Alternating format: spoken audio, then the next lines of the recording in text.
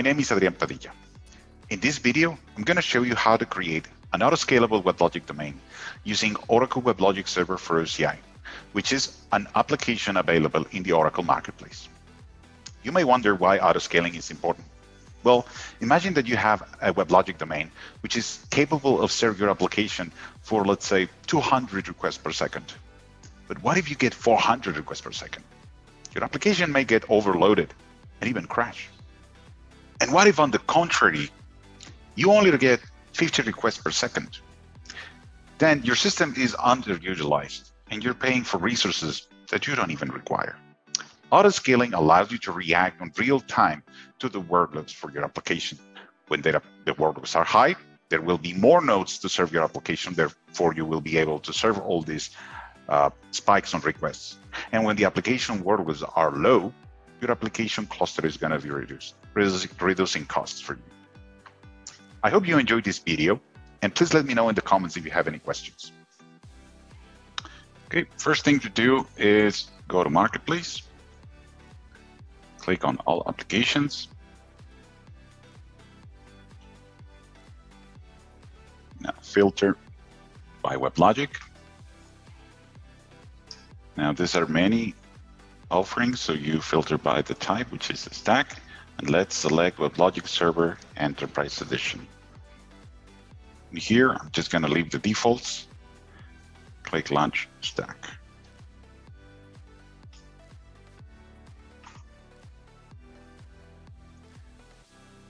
Again, I'm going to leave the defaults, provide only the requested fields.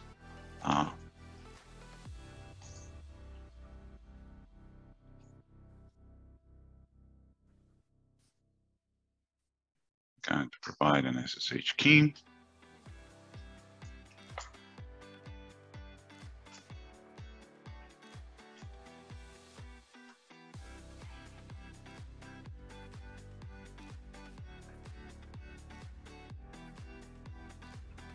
Secret location for my WebLogic password.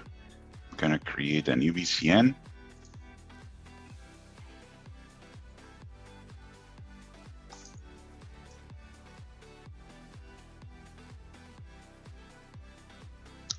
It's recommended to use a reserved public IP for the Bastion instance and a load balancer so that the workload is balanced across the existing nodes.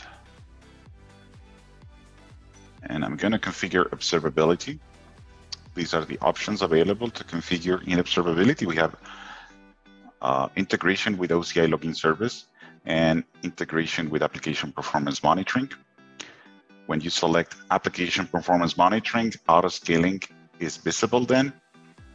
In order to provide this OCI, you need to go to application performance monitoring.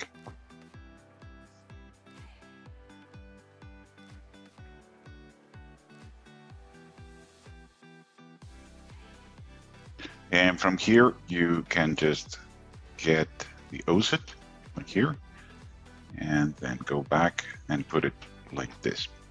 Now you have to provide the private data key, which is used so that the instances running WebLogic Server is able to publish metrics to the APM domain. In case you create custom data keys or modified existing ones, these are the default data keys generated, but you can choose to create new data keys. You just need to provide the name of this data key to be used, and here. This has to be the private data key. And then you can enable auto-scaling. For auto-scaling, we enable multiple metrics. We just show these 4 metrics during provisioning. However, after provisioning, you can use multiple WebLogic metrics to generate your own alerts. In this case, I'm going to be using CPU load, and minimum threshold to scale in is going to be 10%. Maximum above 80%, I'm going to be invoking scale out. These actions are performed by scaling functions that we deliver and configured for you. So all you have to do is to provide an OCIR user and authentication token provide an email and launch the stack. That's all required.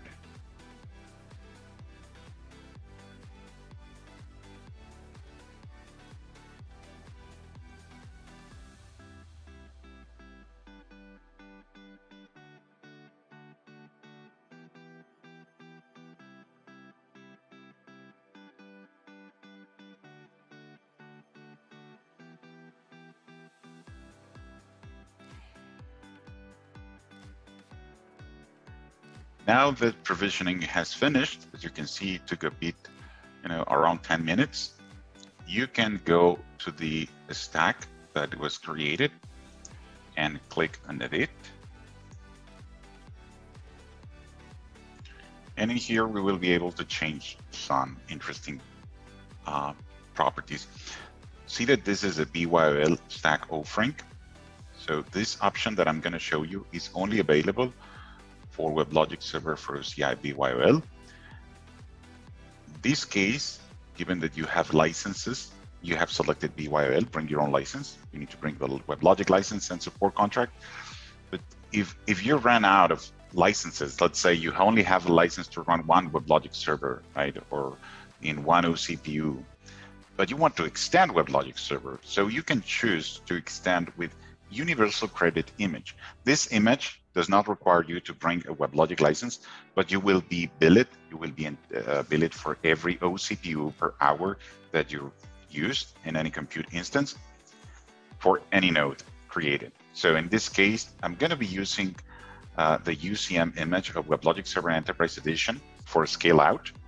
And what this will be causing is that the existing node is going to be backed up with a license, but the new nodes, any new node after this first node, it's going to be using the paid image. I just need to click on accept terms of use, click on next, and save changes.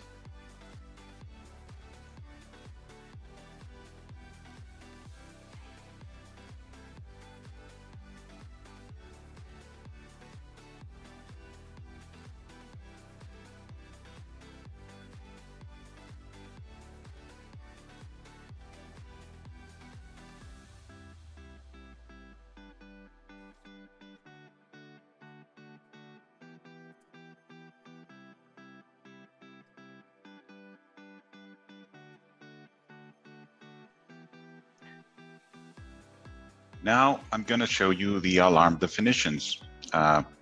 We create two alarm definitions, one for scale out and one for scale in.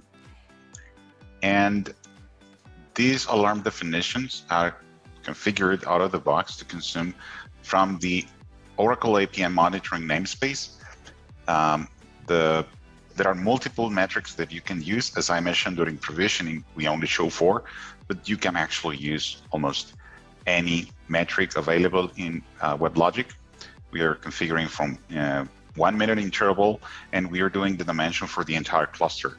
If the cluster has multiple instances, this metric is going to take care of doing the, the overall consumption metric. So if the overall cluster workload is above 80% and it lasts for 5 minutes, it's going to be firing this alarm. And this alarm is configured to send a notification to this topic, which is configured to send or fire the functions called a scale out function. This scale out function is taking care of going to resource manager and increase the number of nodes in your WebLogic domain.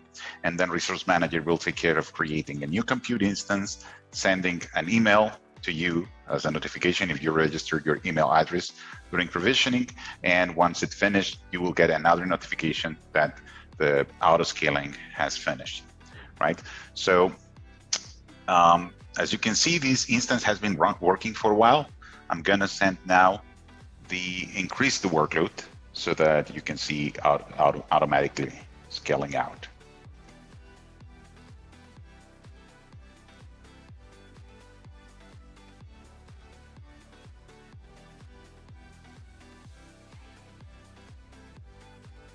Now, after 5 minutes, the alarm is getting triggered. See 1, 2, 3, 4, 5, and then the alarm is getting triggered.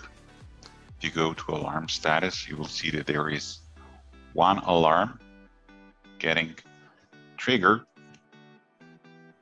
This is the alarm getting fired. This is the notification email that I get because the scale out has been triggered. Now, if we go to the stack details, we see that there is an auto scale out job being running, and this has already succeeded now. So now if we go back and check our cluster,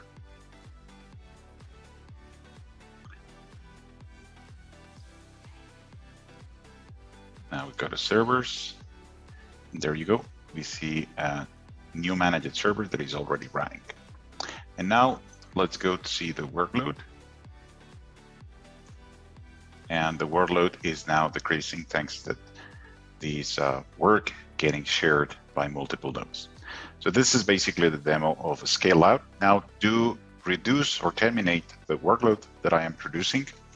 And we will see that the number of workload, or the workload being shown here, is going to go to 0 because I'm going to stop all the workload that I'm sending to this cluster. And eventually that will fire up the scaling to show that. So we'll go back to scaling, to alarm definition, and then check for scale in. As we see, when the workload was high, there's no notification sent, but when this goes below 10%, it's going to be sending a notification for scaling. When the scaling happens and there is a minimum number of nodes, like 1 in this case, it's a no-op operation, so there will be nothing to happen, and it is configured to repeat the notification every 30 minutes to be scaling down. This is something that you can configure in the alarm definition. So let's give it some time to finish.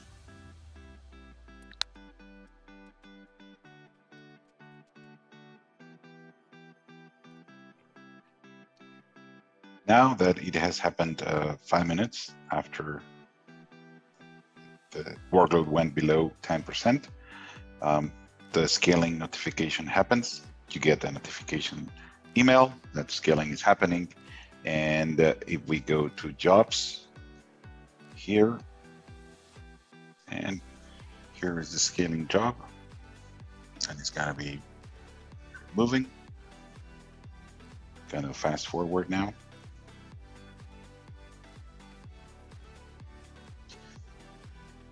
So after some time, finally the scaling finished, the resource manager.